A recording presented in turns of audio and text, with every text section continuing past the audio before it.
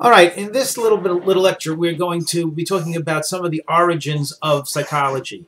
In some of your textbooks, they talk about some of the early origins of psychology, going back to the Greek times, going back to Socrates, and going back to the philosophers, which came in the 16th centuries, and the 17th centuries, and the 18th centuries. We're not really going to talk about those. We're going to be talking mostly about the origins of modern psychology. And we could say that this started back in the end of the 1800s, the late 19th century. The first father of modern psychology, the man who gets that title, is a fellow named Wilhelm Wundt, who in 1887 founded the first psychological laboratory in Leipzig, Germany. He was actually a physiologist prior to that, but he decided he was going to look into the nature of consciousness himself. That the idea of what is going on in the brain, and to understand what it was. Now, like all budding scientists of that era, the goal was to make the psychology a real, true science, a hard science, a science that would live up to its name. So he was looking at a way of classifying the conscious experience in a scientific manner. And his goal was to figure out what the elements of consciousness was, what the elements of conscious experience are. Sort of like a periodic table of elements of the consciousness. And in other words, he was looking for the structure of our conscious experience. And that's where he got this very important name called structuralism. Structuralism means he was looking for the structure of our psyche. Sounds pretty reasonable. And this is actually what he was trying to do. Now, how do you go about doing such a thing? It's very important. How did he do that? He did something which he called a system which he called introspection. Looking inside yourself, like inspect, spectacles, having to do with C, intro, looking in. He took and he trained participants, research participants, with his own system to report what the content of their subjective experience was in order to break it down to its basic elements. He would give them a task, describe a pencil, read a book, look at a color, and report to me using introspection, looking into yourself, what it was that you were going to do. What it was that made up what you are experiencing. What are the elements of what you were experiencing?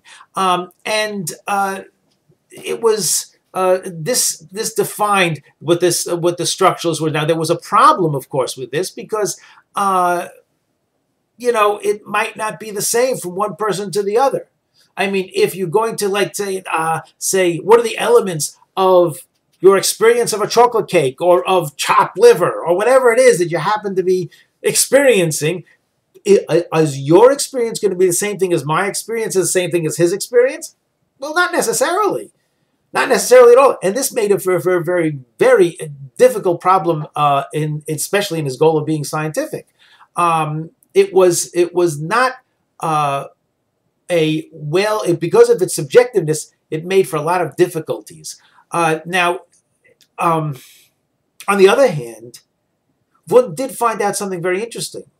Because he was talking about people's experience and reporting of experience, he found something that if a person was going to react to an experience, it would take less time than if he was going to report the experience.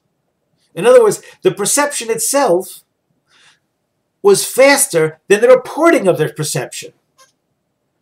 And this actually remained in psychology for a long time. It remained as one of the major mainstays of cognitive psychology. Now, he had a student, a fellow came from England to Leipzig, Germany, learned under Wundt, and that man, whose name was Edward Titchener, he was a student of Wundt in Leipzig, and when he graduated there, he took his studies, he took his practice or whatever, and he went to Cornell University in the United States, and he brought that scientific psychology to the United States in Cornell University. And he was probably the most famous of the structuralists. And he categorized thousands or tens of thousands of different sensations. Now, even though it was trying to be scientific, it really had a couple of problems, okay? And the first problem was that, again, it was subjective. How do you actually come to a well-defined measurement of something which is going on in the brain, especially before fMRIs or before this is talking about the 1880s or the early 1900s. There was no way of looking at what actually goes on in the brain. And even though today we actually know, like for instance, taste, we're talking about taste. There are 6 basic tastes. Great chefs might actually combine these particular tastes, you know, the salty and the sweet and the bitter and the umami and all the different tastes that we had, the 6 different basic tastes, and they combine them a little bit more of this, a little bit, but the regular guy doesn't experience things that way. You know, it's very difficult to tell the difference or to describe the difference between one type of chocolate and another. So it became very difficult. Also, Titchener, although he was very prolific and very influential, he was so convinced of his system that he wasn't flexible to accept changes. And that was a big problem. Then became the attacks on this school, especially from the behaviorists who we will see in one of the upcoming chapters.